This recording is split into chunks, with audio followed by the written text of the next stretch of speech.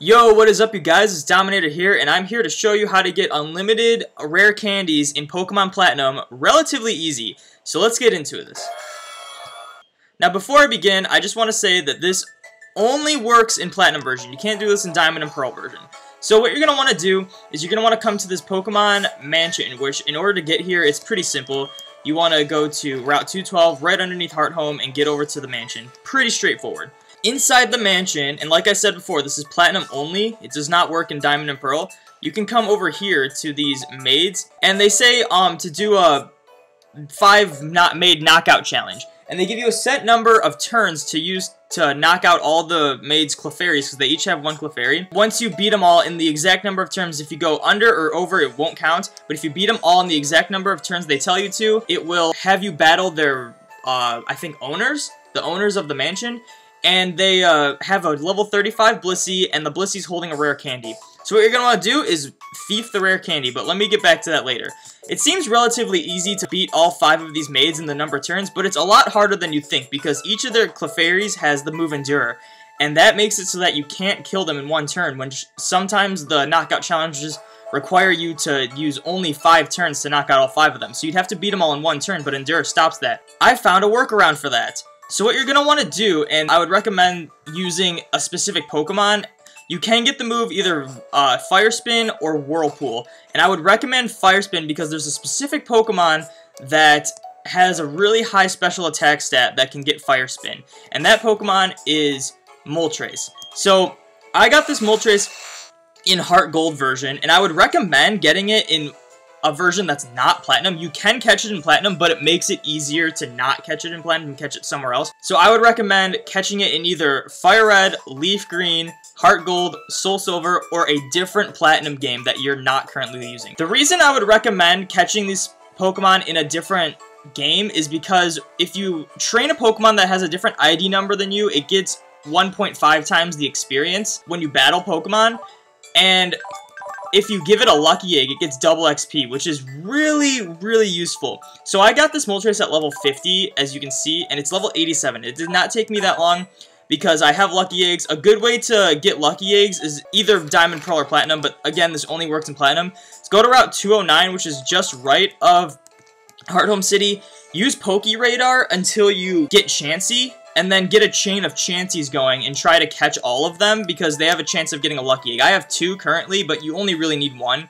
So do that, just do a Poke Radar chain and catch a bunch of Chanseys to get the Lucky Egg. So what I did to level up my Moltres really fast is fly all the way to Sunny Shore City. So you're going to want to bike to the Route 222, which is just left of Sunny Shore City, and go over to these 2 trainers so that this fisherman and this rich boy are here. You're going to want to use the Versus Seeker, and either none of them, one of them, or both of them will get the exclamation points. If you battle them, and you have the double XP from not your own Moltres and the Lucky Egg, this guy's Luxray will give you about 5,700 experience each time you kill it, and then this guy's 2 Gyarados, the first one will give you 5,100, and the second one will give you 5,500 experience. That is a really easy way to level up fast. So just loop around there. Once they're done, you just do a little loop around here, like so. And if you take this specific route, you don't run into anyone. And then you use the Versus Seeker again, and it's refreshed every time. So just do that. Also, you get a lot of money from battling this guy. He gives you 9,000 each time. And if you have Amulet Coin, obviously it gives you more, but we're here for the experience, not the money. So after that, what you're going to want to do is when your Moltres has an attack stat of about, mine has 287, which is enough. I'd say probably between 280, or just 280 and up is probably good enough. If you want to be safe, I would do 285 or up, but 287 works for me. This Moltres is a mild nature, which ups its special attack, which is good. I also gave it 10, I believe it's calciums that boosts its special attack stat, that gives it 10 attack stat EVs, which don't quote me if it's calcium, it might not be, but whatever boosts the special attack. So I gave it 10 of those, which is 100 EVs, and those are easy to get, especially if you're battling this rich boy, because he gives you tons of money, and then you can go and buy all the vitamins you need. So just give him the 10 special attack boosting EV vitamins, and then level him up as high as you can. Try to get the attack stat above 280. But you want to go to Pastoria City, and you're going to want to have a heart scale on you. I forgot to mention, you get the vitamins from the Veilstone City Mart, the department store. So it's like, I think it's the 4th floor. Just go there, buy as many as you need. You'll have a ton of money from battling that rich boy. Next you're going to want to do is fly over to Pastoria City and go over to this house. You're going to want to have a heart scale. You're going to want to talk to this guy. I can't do it now because I already did it, but you're going to want to have Moltres relearn the move Fire Spin. Now, Fire Spin is kind of crappy in this game. It's a lot better. It got a buff in Gen 5, same with Whirlpool, that it only has a base power of 15 and an accuracy of 70, which you don't really want to be relying on that pretty bad accuracy, and power 15 is trash. But they buffed it in Gen 5. I believe it's now a power of 35 and an accuracy of 85, which is way better. But for now, we're going to have to deal with this because this is Gen 4. So what you're going to want to do is fly over to Veilstone City, because this is the way to boost its accuracy by 7 points, so it'll have a 77% accuracy. And then you're going to want to go to the game corner, and you're going to want to buy coins. Now, it shouldn't be that hard. You want to get 1,000 coins. Just go over here, buy coins. You're going to have a lot of money, like I said, and just get 1,000 coins. You can buy 500 each time. Just buy 2 sets of that for 20,000. And then go over to the prize thing, and you're going to want to buy... Oh, not that. You're going to want to buy the wide lens, not the zoom lens. The zoom lens boosts its accuracy more, but you have to go last, so it doesn't work because your Moltres is definitely going to be faster than the Clefairies. So you're going to want to buy the wide lens, which boosts the accuracy of the move by 10% of the move's accuracy, which means if it's 70%, it'll boost it by 7%, because 7 is 10% of 70. So you're going to want to have, let me take, oh, I have the wide lens on it. You're going to want to give Moltres the wide lens, because we need all the accuracy we can get. And that's probably the best you can get. I also forgot to mention, you want to give your Moltres a non-damage dealing move, which could be anything. It could be Roost. I have Sunny Day on mine. Anything that doesn't do damage to the opposing Pokemon, because there's a chance that the knockout challenge could require you to use a total of like 9 or 10. I'm not sure what the max is, but sometimes it requires you to use a lot of moves, and you have to be exact. So once you get to like the last Clefairy, just stall it out with a bunch of non-attacking moves until you get the moves you need. Okay, after you have all your Pokemon ready, you have your Thief Pokemon, you have your Moltres with a damage dealing move, Fire Spin, and a non-damage dealing move, you're going to want to attempt this. And today's 5 maid knockout challenge, the target number is 6. So the lowest it can be is 5, like I said before, and that means you basically have to just use Fire Spin every turn and hope to not miss. But Fire Spin at a 287 special attack for Moltres should knock out every Clefairy in one hit. It's guaranteed to. You just can't miss. But since this challenge is 6 turns, what you're going to want to do, because you don't want to miss at all, is basically use your 100% accurate damage dealing move, which is Flamethrower in my case, and just use that until the Clefairies use Endure. Once a Clefairy uses Endure, and it can use it multiple times in a row, that's when you're going to want to start using your Fire Spin. So hopefully one of them endures so I can show you how it works. So they're just going to keep coming in and out. You're going to want to battle 5 of them. And right now I want to do it in 6 turns, but it can be different. So hopefully one of these things uses Endure so I can show you how that works. And so far none of them have, but it's good. It's good when none of them use Endure. You're always going to want to use Fire Spin on the last Clefairy in case it uses Endure. If it comes down to it where you one-hit KO every single Clefairy in one turn, just use Sunny Day or your non-damage dealing move to stall out that last turn you need, and then use Fire Spin to finish it off. But if a Clefairy uses Endure midway through, just use Fire Spin from then on out. So there we go. The Clefairy used Endure, and now this is going to bring it down to 1 HP. Now we got to not miss the Fire Spin, which we did. So at that point, you're just going to want to reset. That's the only thing you can do. But it's better than trying trial and error, just using a damage dealing move every time and hope it never uses Endure, because it's probably going to happen with 5 Clefairies. Like, there's 5 Clefairies and they each have 4 moves, so odds are you're going to get at least 1 Endure. So let's just try it again. We got to hope to not miss. Now, that's the only problem with Fire Spin, is that it's got a pretty low accuracy. So that's why we got the wide lens. We just gotta hope for the best. It's all RNG.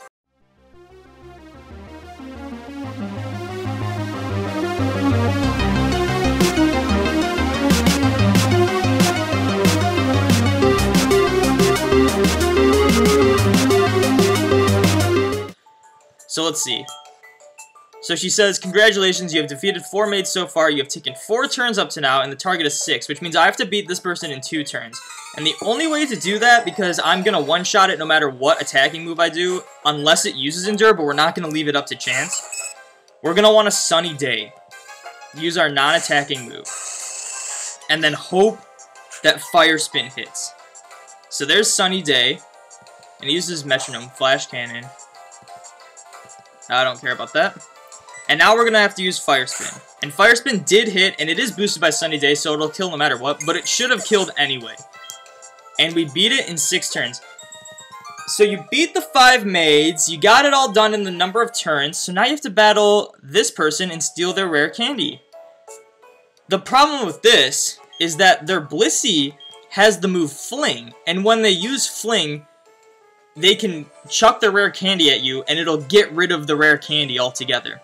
So, this is also a random chance situation. So you gotta switch to your Thief, because Moltres can't learn Thief. You gotta switch to your Thief Pokemon, and hope they don't use Fling on the first turn. If they don't, then you're good. If they do, you gotta reset and start over again. So let's hope it doesn't use Fling. If it does, we're screwed and we have to restart. But, I mean, let's be optimistic. Okay, it flung its rare candy, so we have to restart now. That's why you save before the maids, because it can do stuff like that. But the blissey learns a ton of moves. I think it has Sing, too, which is also really annoying. But, yeah, you don't want to give your Pokemon any berries or anything, because it needs to be able to steal the rare candy. So let's start this over again. I'm going to speed through this and get back to the blissey trainer.